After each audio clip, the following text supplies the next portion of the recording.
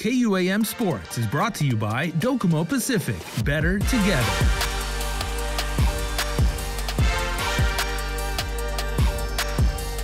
Jason Cunliffe, our men's national soccer team captain, leading the Matau on a trip to Bahrain to play Cambodia for a chance to advance the AFC Asian Cup China 2023 final qualification round.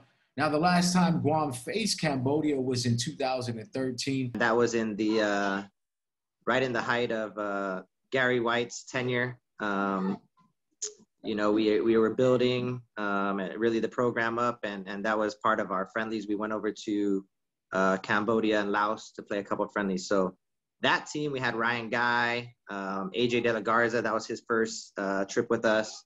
So yeah, the program was really growing, and on the field, we definitely dominated them. It was a battle, but we definitely dominated, and we got the result 2-0. So looking forward to this trip and seeing, you know, how they've grown as a team, and obviously seeing how we've grown as a team and testing ourselves against good competition. You're the only player on the roster that played in both of those matches against Cambodia. That was your second international cap of your career in the first meeting.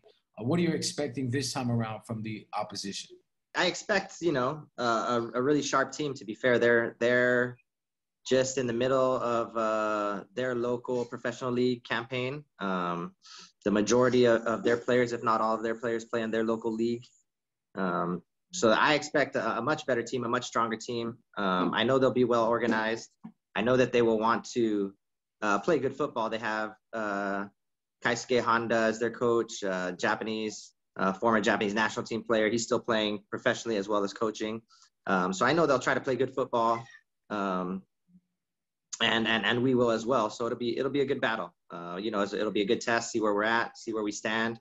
But you know, situations like this, we played Bhutan earlier, where it was kind of a do or die kind of thing, right? Where we had to win in a two-legged match to get into the World Cup qualifiers. It's the same scenario here. So with that, I think, you know, obviously those matches and that kind of preparation and that experience is going to help us moving forward.